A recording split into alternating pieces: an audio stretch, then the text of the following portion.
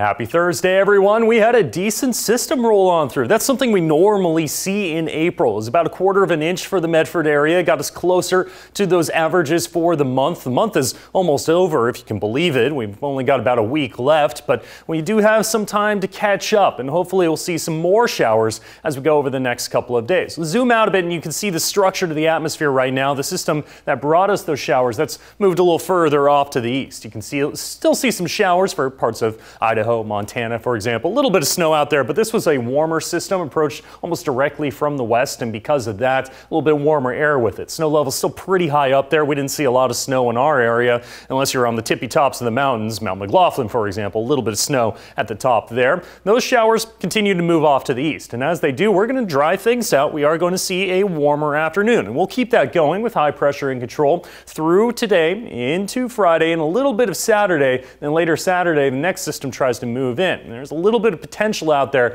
as we go into the weekend itself. This next system nowhere near as strong, probably circulating right about there if we really look for the low. And then we have another system out there towards about Monday. So the potential is there, but for the most part, the high pressure is going to build up more. It's going to increase in strength, and because of that, keeping the low pressure either well off to the south or well off to the north of us, and that keeps us mostly dry over the next few days, especially towards Tuesday, Wednesday of next week. Going to see some very warm temperatures, but with some moisture in the air and the partially clearing skies overnight, do have some fairly dense fog. This will last till about 8 a.m. on your Thursday. That means less than 1/4 mile of visibility, so do give yourself plenty of extra room between you and other vehicles. That's mainly on I-5 between about exit 34 near Central Point and down to exit 14. That's near the Ashland area, for example, so be aware of that early this morning. In terms of your pinpoint forecast, there's still some potential out there.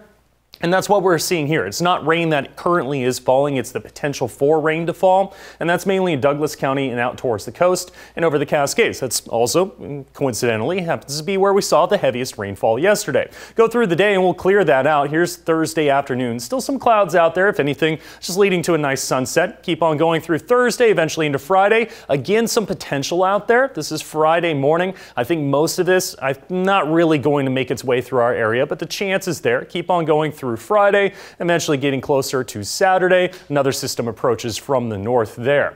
Checking out the coast, cloudy early with some fog and a slight chance of showers. Temperatures in the 50s to around 60 degrees for North Bend, partly cloudy later tonight. For the West Valley's temperatures mainly in the 60s and 70s today, so already warming up. We were around 60 degrees yesterday, so another 10-degree swing as we go a little bit warmer today. 71 for Medford. Usually we're in about the mid-60s, and east of the Cascades, partly cloudy, then sunny skies. 50s and 60s for your high temperatures. Your 7-day forecast is trending fairly dry, but we do have these scattered chances of showers. Early Friday morning is some potential, not a great chance, but some potential there. Better chance will be Saturday, but then we dry out towards Sunday, and Monday we'll call it a slight chance, but probably staying dry as well. Look at Tuesday, Wednesday, definitely dry. Temperatures about 10 to 20 degrees above what we normally see this time of year. Checking out the Klamath Basin, also a slight chance of showers on Saturday, but that next system, not all that strong, so probably won't make it over the Cascades. Northern California, some potential there, especially western Siskiyou County, but otherwise looking like a dry forecast.